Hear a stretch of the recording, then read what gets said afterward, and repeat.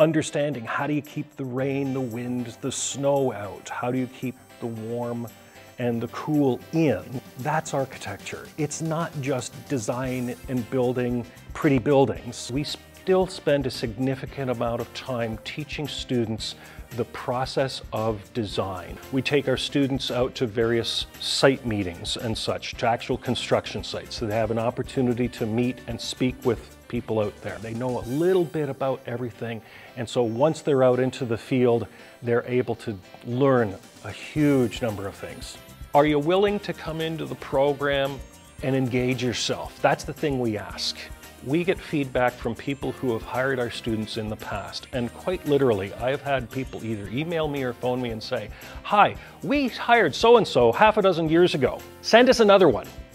My graduates, when they get out there, they do so well.